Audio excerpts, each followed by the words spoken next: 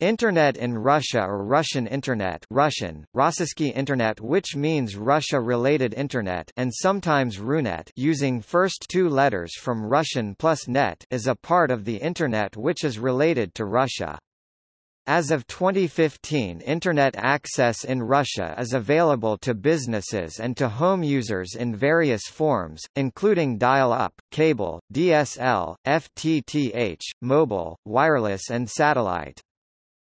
As of July 2016, 108,772,470 people, 76.4% of the country's total population, were Internet users. In September 2011, Russia overtook Germany on the European market with the highest number of unique visitors online. In March 2013, a survey found that Russian had become the second most commonly used language on the web. Internet in Russia is also sometimes called Runet, although that term mostly refers to the Russian language Internet. Russians are strong users of social networks, of which Odnoklassniki.ru used by 75% of 25 to 35-year-old Russians in 2009 and VKontakte are the most popular. LiveJournal has also been long popular.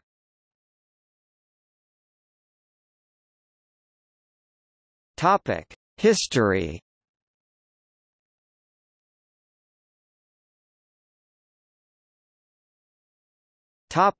Early years.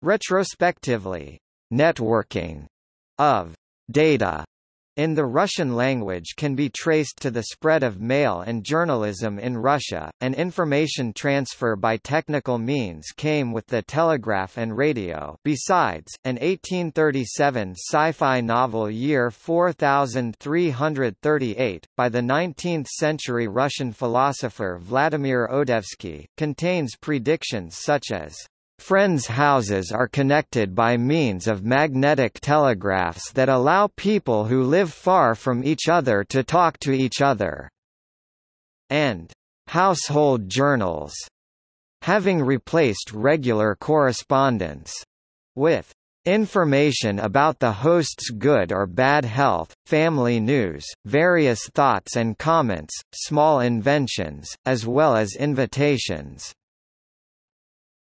Computing systems became known in the USSR by the 1950s.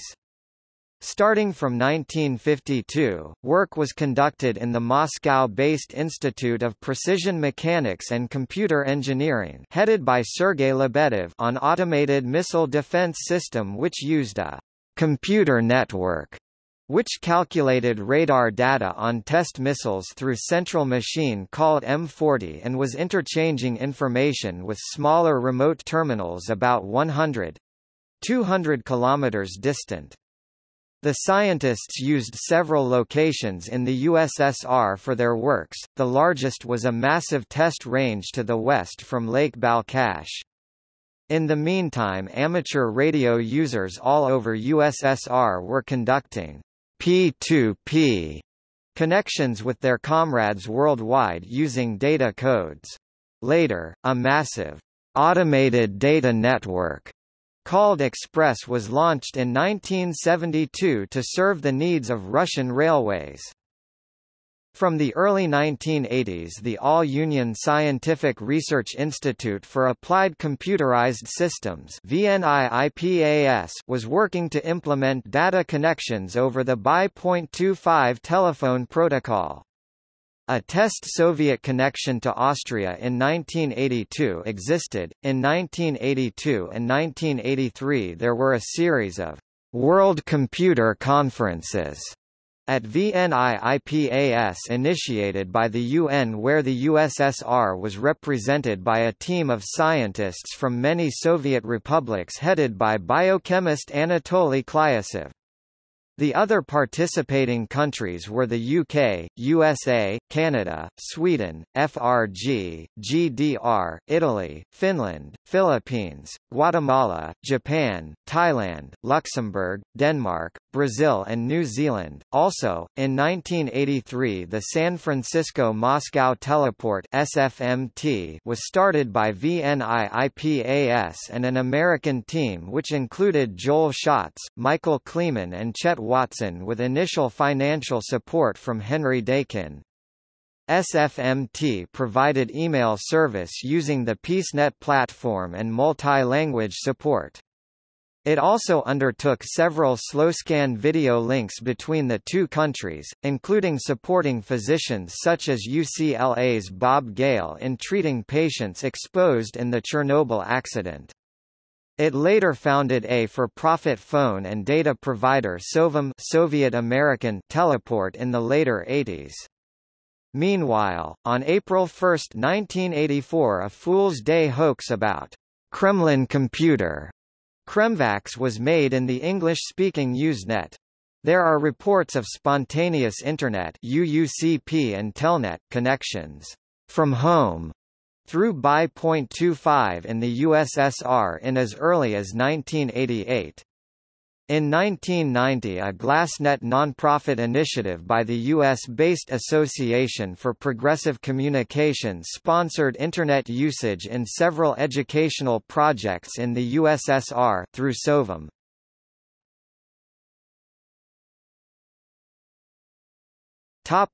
Mass usage.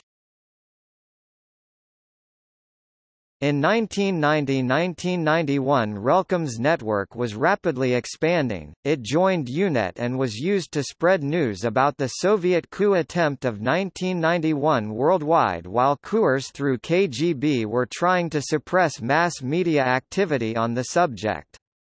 After the fall of the USSR many former Soviet state-controlled structures were inherited by the Russian Federation, vast telephone networks among them.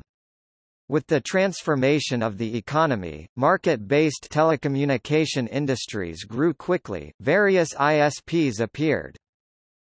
Meanwhile, the first Russian FidoNet node reportedly started in October 1990 in Novosibirsk, and the USSR was included in FidoNet's Region 50.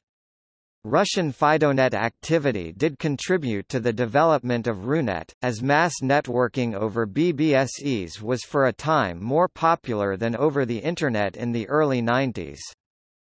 In March 1991, the National Science Foundation began to allow Eastern Bloc countries to connect to the global TCP/IP network, the Internet proper.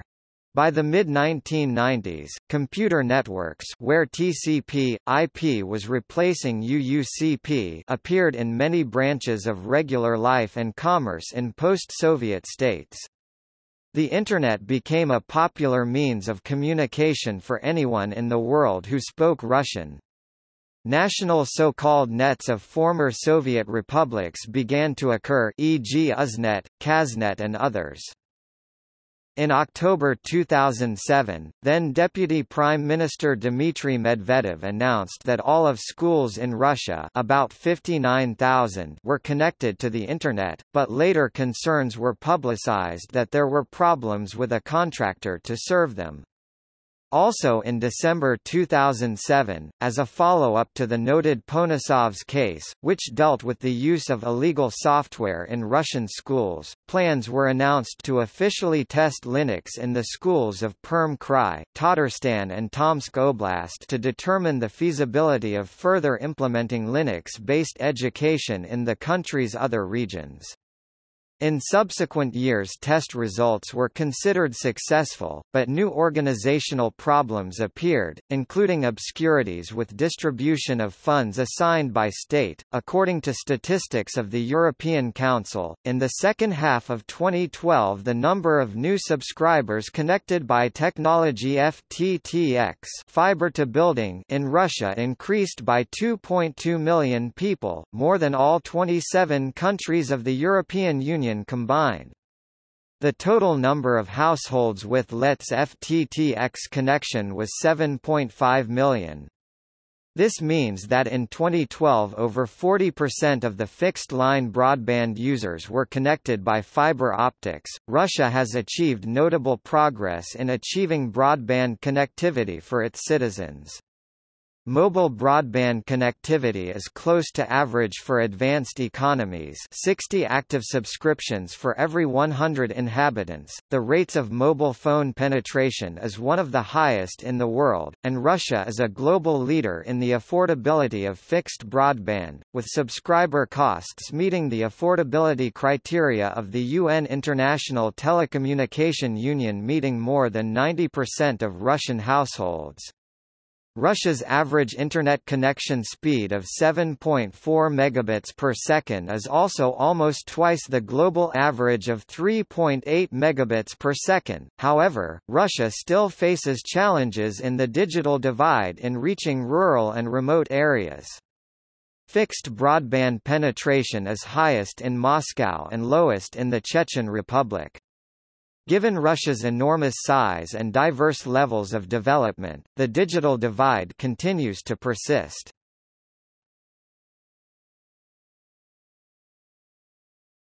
Topic: Population. The prominent Public Opinion Foundation FOM in March 2007 issued a report that found 28 million people of 18 years and older in Russia, 25%, had used the Internet within the last 6 months. Monthly users 23.9, 21%, daily 10.1, 9%. In November 2006, TNS Gallup Media, in a report called by some sources, "First Quality Internet Audience Research in Russia," put a monthly Russian audience at more than 15 million. The RUKV.RU monitoring project found 1,001,806 www addresses within RU and SU responding in March 2008. The National Domain Registration Service RU Center announced creation of millionth RU domain on September 17, 2007. About 200,000 of domains are thought to be parked by squatters. On April 3, 2008, the RIF 2008 was opened by President-elect of Russia Dmitry Medvedev, who said in the opening address to the forum that he estimates RUNet to be populated by 40 million users, or 28% of the population.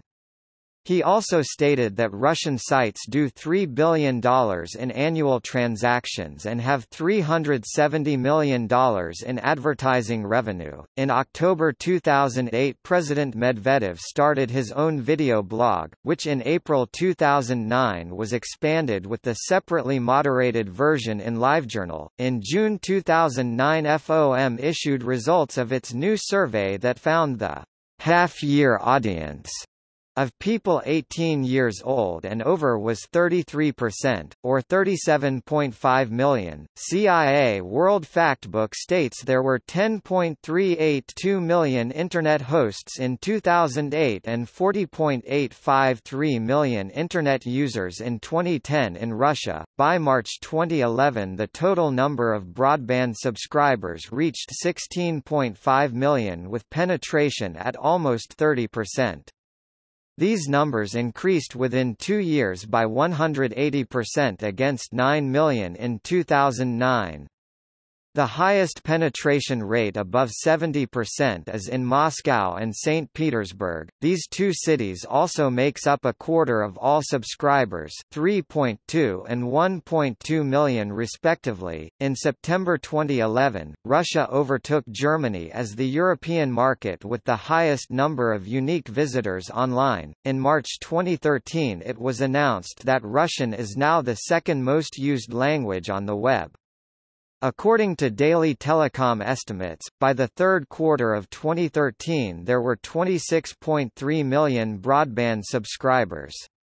Largest residential Internet service providers by market share at the end of 2013 were, Rostelecom, 38.6%, Telecom, 11.1%, Vimpelcom, 10.1%, MTS, 9.4%, Transtelecom, 4.6%, Ocado, 3.3%, others, 22.9%.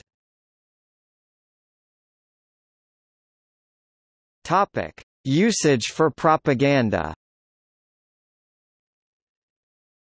Since 2013, the state has employed Internet users in order to spread propaganda and disinformation advocating activities of the Russian government and discrediting opposition and Western countries.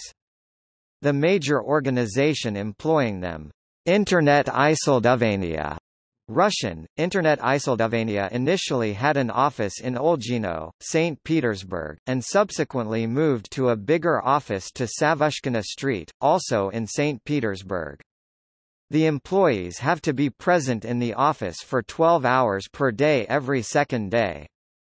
They are involved in various activities including creating a visibility of mass support of the government in social media both in Russian and in English, propagating texts between different media, and collectively attacking users with anti-government views, often using multiple identities.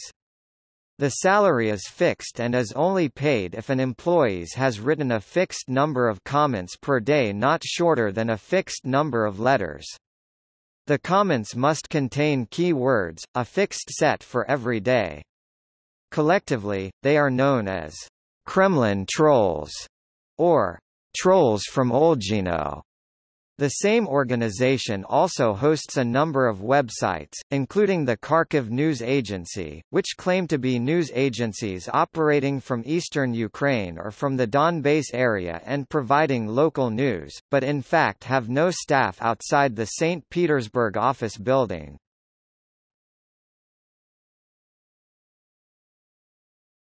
Topic: Backbone. The development of Internet infrastructure in Russia began with development of analog modem-based computer networks in Soviet cities, primarily in scientific institutions. The first one to connect Unix email hosts country-wide, including Soviet republics, was the Relcom organization, which formed on August 1, 1990 at the Kurchatov Nuclear Physics Institute in Moscow.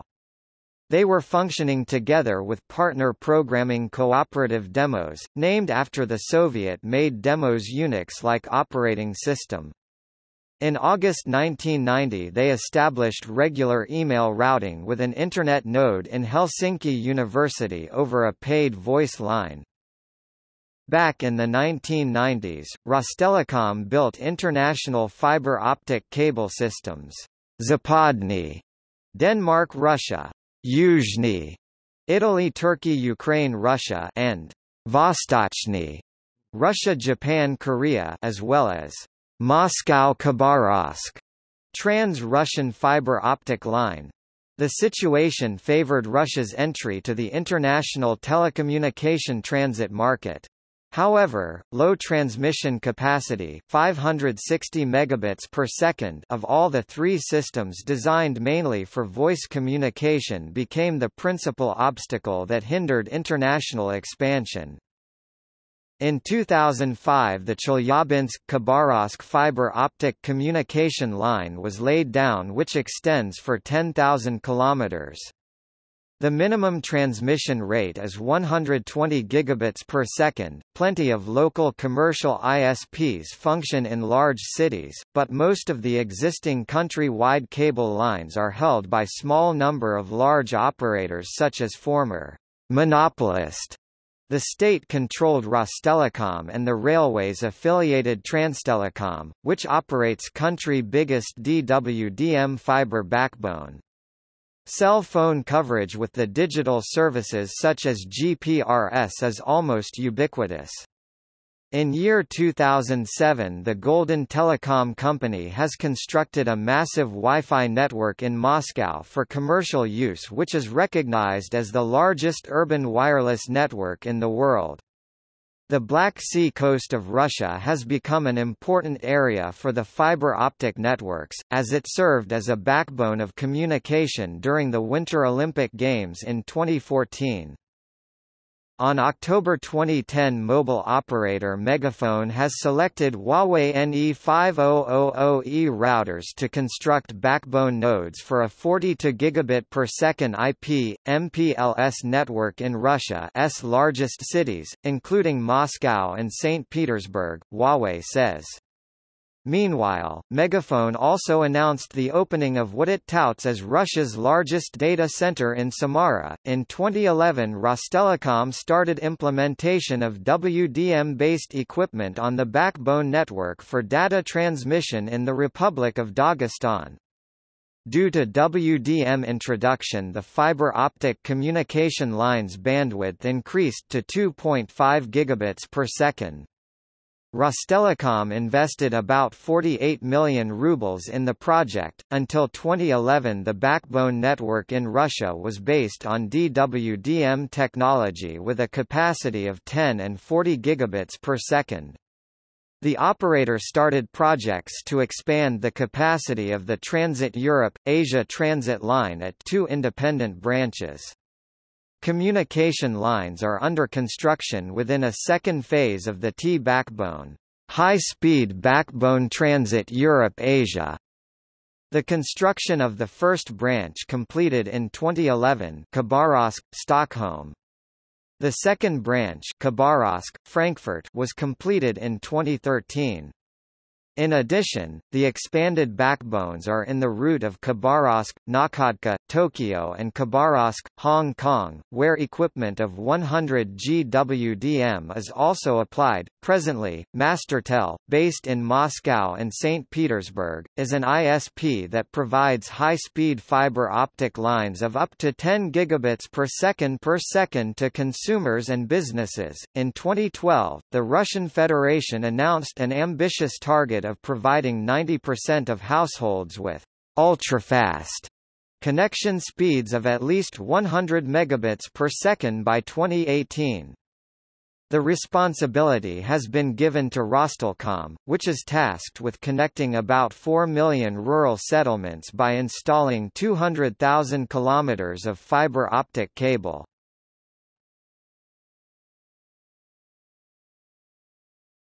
Topic: See also: Telecommunications in Russia, Internet censorship in Russia, Yarovaya law, List of countries by number of Internet users, List of sovereign states in Europe by number of Internet users, Freedom of the press in the Russian Federation #Internet, Internet exchange points in Russia, Russian Wikipedia, List of Russian IT developers.